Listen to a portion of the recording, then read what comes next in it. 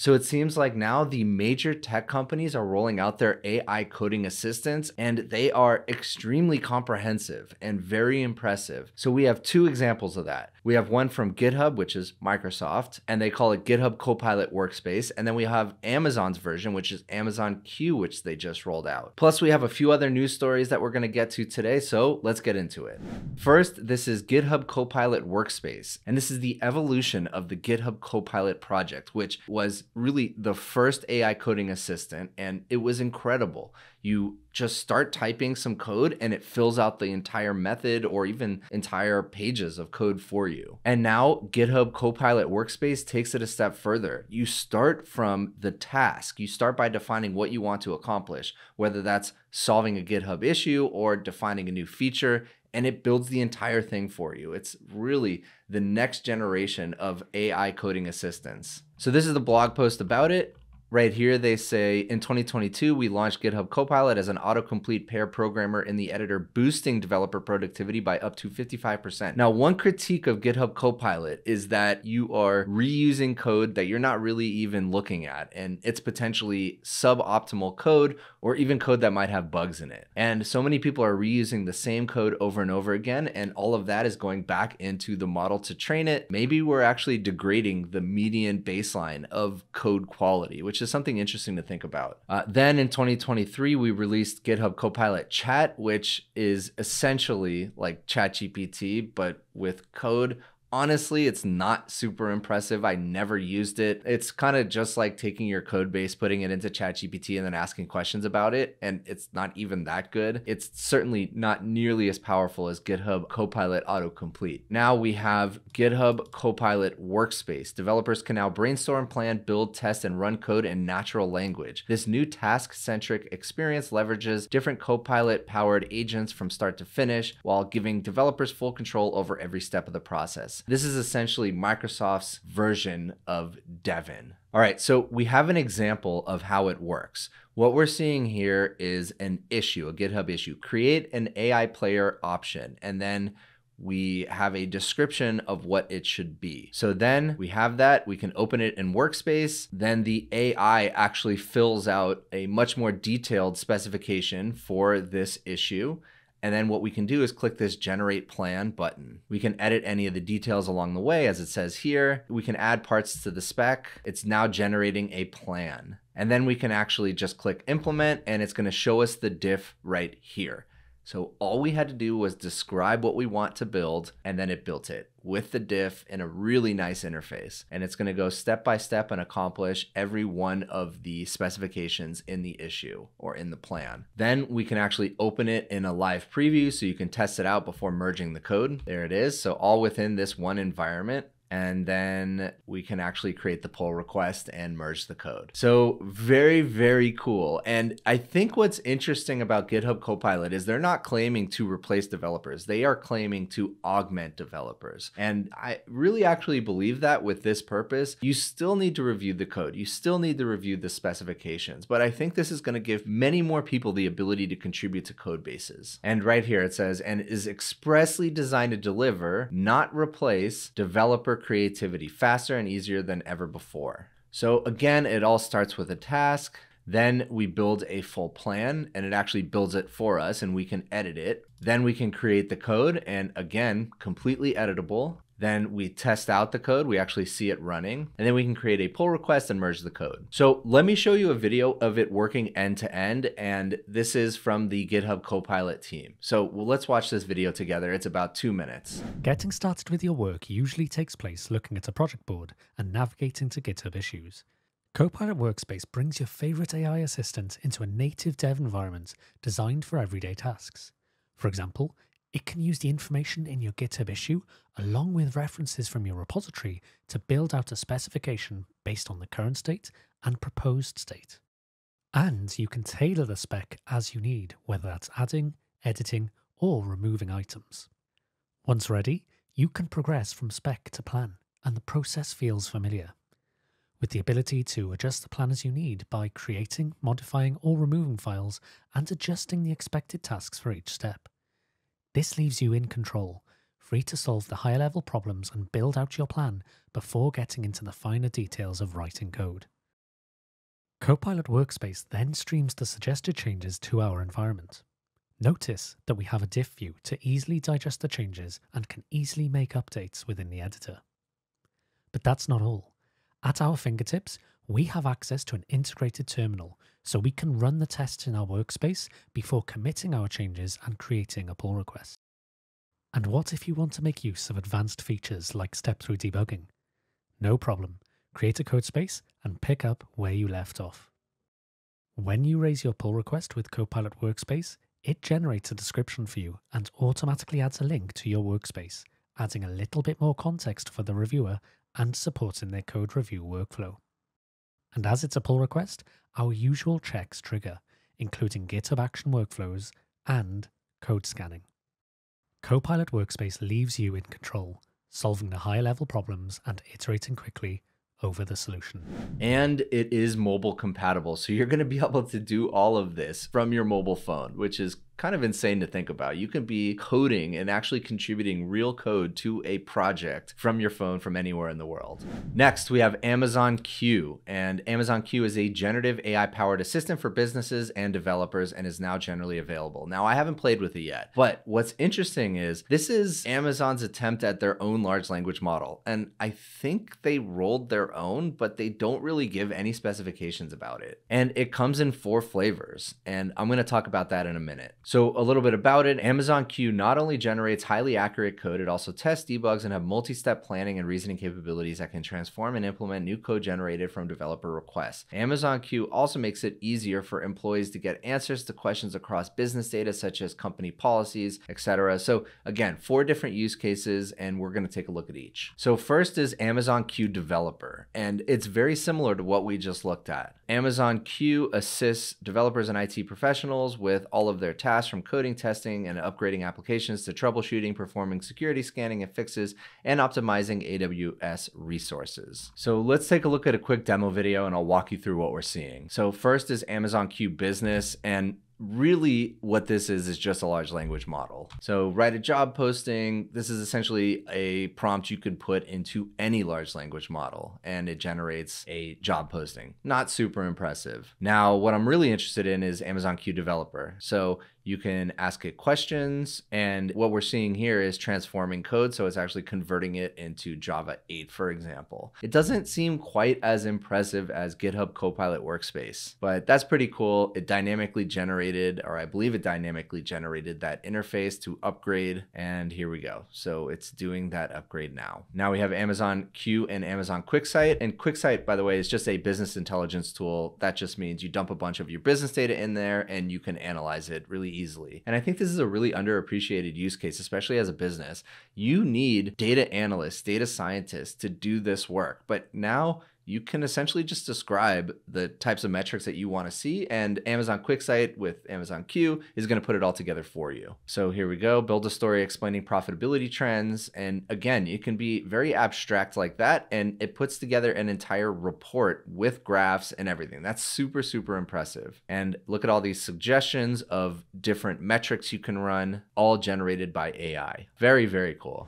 Then they have Amazon Q Apps, which says it enables employees to use natural language to securely build their own generative AI applications. And it's all from the company's data. So Amazon Q is really positioned to be the business product. So employees simply describe the type of app they want in natural language, and Q Apps will quickly generate an app that accomplishes their desired task. So let's look at this quick example. Build an app that takes a role title and onboarding plan structure, weekly, 60-90 day, and optionally a new hire's name. It should output a summary of the role guidelines for the given role. So it's essentially using AI to build really simple applications to be used within the work environment. And so you generate these applications and then they can be used over and over again. Kind of cool. I've not really seen this elsewhere. It's kind of neat. And so that's all for Amazon Q. I haven't tested it myself. It looks pretty cool though, so I might go and test it. Next, Rabbit R1. So I have my Rabbit R1 right here. It's actually gotten much better since I've gotten it. One of my biggest complaints was the fact that the battery drained really quickly, and then with one update it improved probably about 10x for me. So where previously I could literally stare at the device and watch the battery drain percent by percent, Now it lasts for 2 hours and only drains about 5% of battery. So a vast improvement, and really it actually makes it usable now. But what now Ars Technica has broke is that the Rabbit R1 AI box is revealed to be just an Android app. However, it's not really breaking anything. We kind of knew that. They announced that the underlying operating system, they announced it a while ago, is Android. And so, yeah, of course, it's just kind of an Android app. And so what somebody was actually able to do is get the Rabbit app working on an Android phone, which is pretty interesting. And so here we can actually see the Rabbit app working on a phone. That is the Rabbit app. And so the company posted on X that they are aware there are some unofficial Rabbit OS app website emulators out there. But look, of course it can be an app. I like the form factor. I like the hardware. It's gorgeous to me. It feels nice. I know I'm a sucker for this kind of stuff, but I really appreciate it. And of course, I don't know why they're not just also building an app. I guess that would cannibalize their hardware market, but for $200, it seems worth it to me. And of course, if you don't want to buy it, just don't buy it. And if you want to load it up on your own device in a kind of hacked way, you're welcome to do that, of course. Next, Sam Altman said some very interesting things about GPT-5 and GPT-4. So he talks about a lot of stuff at this Stanford talk. So let's go through a few of them. One, he is asked like what he thinks about right now. And his answer is how to build really big computers. And we already know he was trying to raise $7-8 trillion. We already know that Microsoft is building the biggest supercomputer ever made on behalf of really OpenAI. So he is thinking about this deeply. I've also said multiple times, models are becoming commoditized. That is not where the value is going to be. What questions then are you wrestling with that no one else is talking about? How to build really big computers. I mean, I think other people are talking about that, but we're probably like looking at it through a lens that no one else is quite imagining yet. And can we continue on that thread then of how to build really big computers, if that's really what's on your mind? Can you share, I know there's been a lot of speculation and probably a lot of hearsay too about the semiconductor foundry endeavor that you are reportedly embarking on. Can you share what would make, what's the vision? What would make this different than others that are out there? It's not just foundries, although that's part of it. It's like, if you believe, which we increasingly do at this point, that AI infrastructure is going to be one of the most important inputs to the future, this commodity that everybody's going to want, and that is energy, data centers, chips, chip design, new kinds of networks. It's how we look at that entire ecosystem and how we make a lot more of that. And I don't think it'll work to just look at one piece or another, but we got to do the whole thing. Okay, so there's multiple big problems. Yeah, I think like just this is the arc of human technological history as we build bigger and more complex systems. Another thing he talks about, and I'll show you the clip in a second, is the fact that they're not sure how to productize PhD level intelligence and how to actually deliver the most value to the world, which is kind of interesting. They're kind of building the plane in the air while flying it, which makes me a little bit nervous, but I tend to be an optimist. So I have some good outlook on what the future of AI will be. I mean, we're definitely wrestling with how when we make not just like grade school or middle schooler level intelligence, but like PhD level intelligence and beyond, the best way to put that into a product, the best way to have a positive impact with that on society and people's lives, we don't know the answer to that yet. So I think that's like a pretty important thing to figure out. And he also talks about AGI, the AGI timeline, how GPT-4 is embarrassing at best, which is interesting. It kind of leads me to believe he's seen something much better internal at OpenAI. Let's watch what he has to say about that. OpenAI is phenomenal. ChatGPT is phenomenal. Everything else, all the other models are phenomenal. You've earned $520 million of cash last year. That doesn't concern you in terms of thinking about the economic model of how do you actually, where's going to be the monetization source? Well, first of all, that's nice of you to say, but ChatGPT is not phenomenal. Like ChatGPT is like mildly embarrassing at best. GPT-4 is the dumbest model any of you will ever have to use again by a lot. But you know, it's like important to ship early and often, and we believe in iterative deployment. Like if we go build AGI in a basement, and then you know the world is like kind of blissfully walking blindfolded along. I don't think that makes us like very good neighbors. So I think it's important, given what we believe is going to happen, to express our view about what we believe is going to happen. But more than that, the way to do it is to put the product in people's hands and let society co-evolve with the technology. Let society tell us what it collectively and people individually want from the technology, how to productize this in a way that's going to be useful, where the model works really well, where it doesn't work really well. Give our leaders and institutions time to react. Give people time to figure out how to integrate this into their lives, to learn how to use the tool. I'm sure some of you all cheat on your homework with it, but some of you all probably do very amazing, wonderful things with it too. And as each generation goes on, I think that will expand. And that means that we ship imperfect products, but we have a very tight feedback loop, and we learn and we get better. And it does kind of suck to ship a product that you're embarrassed about, but it's much better than the alternative. And in this case in particular, where I think we really owe it to society to deploy iteratively, one thing we've learned is that AI and surprise don't go well together. People don't want to be surprised. People want a gradual rollout and the ability to influence these systems. That's how we're going to do it. There could totally be things in the future that would change where we think iterative deployment isn't such a good strategy, but it does feel like the current best approach that we have. And I think we've gained a lot from doing this, and hopefully the larger world has gained something too. Now here's a clip where he talks about some of the dangers of AGI, and I'll play that quickly. Do you think the biggest danger from AGI is going to come from a cataclysmic event which makes all the papers, or is it going to be more subtle and pernicious, sort of like how everybody has ADD right now from using TikTok? Right. Are you more concerned about the subtle dangers or the cataclysmic dangers, or neither? I'm more concerned about the subtle dangers because I think we're more likely to overlook those. The cataclysmic dangers, a lot of people talk about and a lot of people think about, and I don't want to minimize those. I think they're really serious and a real thing. But I think we at least know to look out for that and spend a lot of effort. The example you gave of everybody getting ADD from TikTok or whatever, I don't think we knew to look out for. And the unknown unknowns are really hard, and so I'd worry more about those, although I worry about both. And are they unknown unknowns? Are there any that you can name that you're particularly worried about? Well, then they'd be unknown unknown. Well, you can. I am worried just about, so even though I think in the short term things change less than we think, as with other major technologies, in the long term I think they change more than we think. And I am worried about what rate society can adapt to something so new, and how long it'll take us to figure out the new social contract versus how long we get to do it.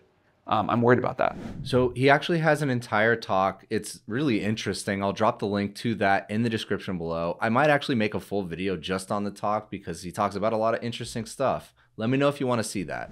All right, next an article from VentureBeat, but really the gist is we have our first full music video completely generated by Sora. And if you haven't heard of Sora, it is the text-to-video product that OpenAI kind of previewed a few months back. Really mind-blowing stuff. Let me show you some brief clips. I'm not sure if I'm going to get copyrighted for the music, so I'm just going to replace it for some different music. So it might seem a little off, but let me just show you the Sora part because that's the interesting part. Karma's got a thing for me. We hold hands, make plans, keep the receipts. Karma, she's my best friend. One step closer, here's how it ends. Karma's got a thing for me. You see, you'll be digging up 6 feet. Karma's never let me down. My smile will kill when I cut you out.